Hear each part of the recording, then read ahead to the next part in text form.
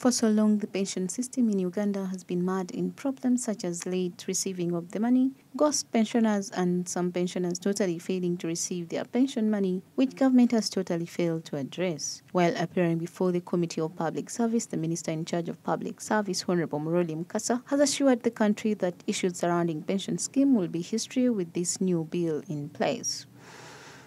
Now, this bill is very, very important and crucial for the public servant, in that it is going to bring about a transformation, a revolution from the current arrangement, which is pay-go.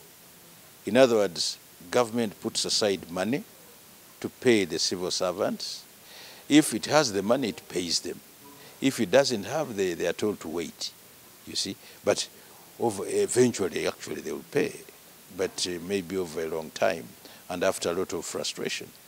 Now, this one we are proposing is a defined benefit. In other words, the government has an obligation to pay every month a certain amount of money. In fact, it's about 10% or so.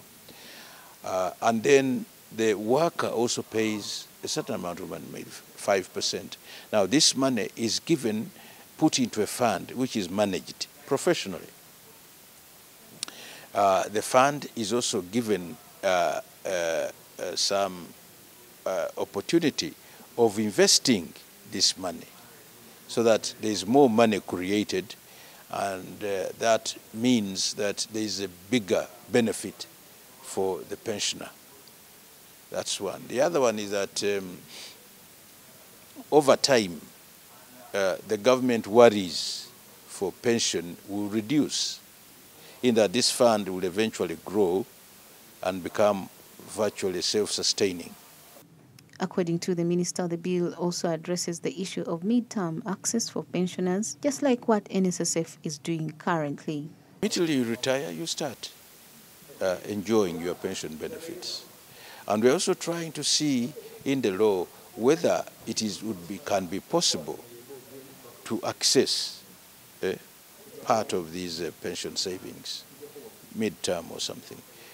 When asked about the issue of disparity in salaries of public servants, Hon Muruli says it is impossible for all people to get the same salary depending on their different job descriptions. The minister adds that government started increasing salaries of teachers in 2018-2019, and it's still an ongoing process depending on the availability of the funds. I think sometimes people take it literally that we want everybody should be earning the same salary. This is not possible.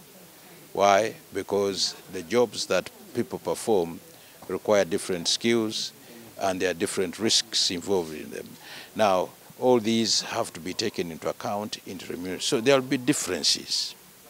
However, in 2018-19, we worked on the pay policy, and we agreed that there should be a compression ratio from the lowest to the highest, and that was accepted by Cabinet, and we even, I think, mentioned it here in Parliament. Now, we are working upon that. We have not changed it. But what appears now to be disparity is that the way we chose to pay the public servants in phases and the way we selected certain cadres to be paid first and also paid up to, some of them up to the minimum, at the maximum, others almost 3/4. So that's what brings a disparity. So, but we're saying that overall, when the money is available, everybody will get the pay that is commensurate with what he's doing.